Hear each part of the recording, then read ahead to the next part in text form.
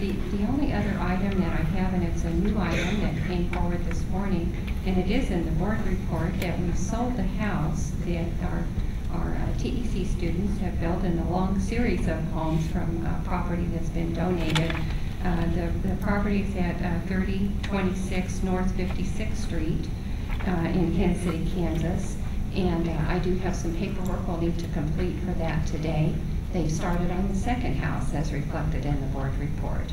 And so just wanted to bring that forward as well. But I'm available to answer any questions that you might have on anything else in the report. Are there any more questions for Dr. Linda? Hearing none, I'll entertain a motion to approve the CFO report. So moved. Second.